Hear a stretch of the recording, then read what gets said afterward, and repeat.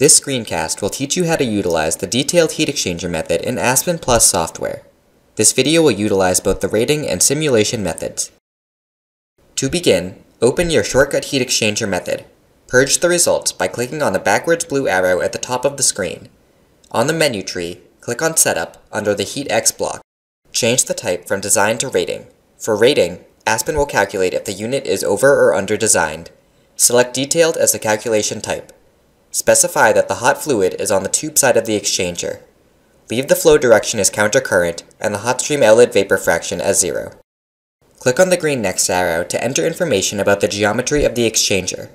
Specify the shell inner diameter as 1 meter. Suppose there are 300 tubes with a length of 3 meters. Specify the pitch as triangular at 0.031 meters. Enter the tube inner and outer diameters as 0.021 and 0.025 meters. Next, enter information about the baffles. Assume there are 5 baffles with a 15% cut. Finally, specify all nozzles as 0.1 meters. Once all information is entered, run the simulation. Click on Thermal Results. Notice how the outlet temperature and heat duty are the same as for the shortcut heat exchanger. If you click on the Exchanger Details tab, you will notice that the heat exchanger area and U value changed, though the UA value remained the same as for the shortcut heat exchanger method. Note the difference between the required exchanger area and the actual exchanger area, which is calculated based on the geometry you specified earlier. You can see that with this geometry, the heat exchanger is 67.1% over-designed. Next, we will change the heat exchanger method from rating to simulation. Purge the results and go back to the HeatX block setup. This simulation method determines the outlet conditions of the exchanger. You have already entered the geometry of the exchanger in the beginning of the screencast, so you can simply run the simulation now.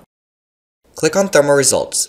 Notice how the hot stream outlet temperature is different than what it was for the rating method, and that there is more heat being exchanged. On the Exchanger Details tab, you can see that the entire exchanger is utilized by Aspen and that the U, UA, and log mean temperature difference values have all changed from the previous simulation. You can create heating and cooling curves to learn more about the exchanger. To make a heat curve for the hot side of the exchanger, click on Hot H Curves on the menu tree. Click New and then OK. Leave the independent variable as heat duty and the number of data points as 10. Run the simulation and then go back to the Hot H curve.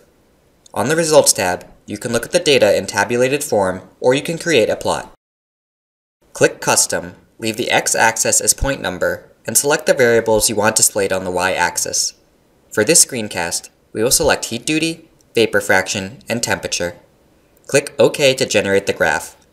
From this, we can see how the heat duty, temperature, and vapor fraction change through the hot side of the exchanger. Next, we will create a heat curve for the cold side of the exchanger. On the menu tree, click on Cold H Curves, click New, and again leave the independent variable as heat duty and the number of data points as 10. Run the simulation and view the results. Once again, create a plot of the heat duty, temperature, and vapor fraction versus the point number. Note how the heat duty, temperature, and vapor fraction change through the cold side of the exchanger.